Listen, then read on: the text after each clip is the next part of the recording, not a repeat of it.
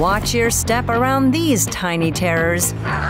Fire ants are extremely aggressive, violent, and attack in swarms. That's enough! Biting and stinging you repeatedly and leaving intense burning pain and welts. Isn't that nasty? Unleashing the wrath of a colony can have deadly outcomes. Undisturbed colonies can have up to 10,000 worker ants after a single year. And by the third year, that number can rapidly rise to an astounding 500,000. If just a single frontline ant feels threatened, you could be in for a world of hurt. Any disturbance to their mound or the ground around it will unleash a fury of these militant ants.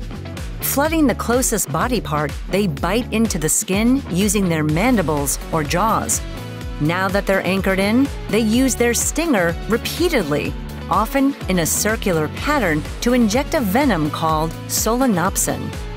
Thanks to the venom's alkaloid nature, it causes necrotoxic activity that kills the tissue cells of its victims, also leaving them with a painful burning sensation.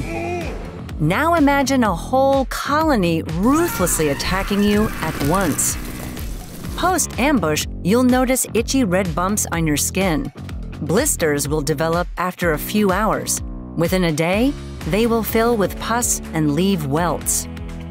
Other chemicals in the venom can trigger allergic reactions in some people. Although rare, this can lead to anaphylactic shock, with symptoms including dizziness, a drop in blood pressure, and cardiac arrest. Others may experience an upset stomach and difficulty breathing and swallowing. If stung by a large number of ants, it can be fatal. They've even been known to kill small animals when attacking as a group. There are two types of fire ant colonies, and they are genetically distinct: single queen and multiple queen. In the single queen colonies, worker ants are slightly larger. They're scattered across as many as 150 mounds per acre.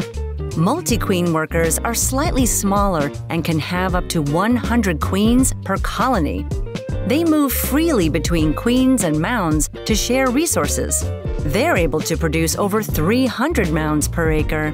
Researchers think the ants evolved into multi-queen from single-queen colonies as a way to preserve their existence. They can dig tunnels up to 1.5 meters deep and mounds up to 40 centimeters high.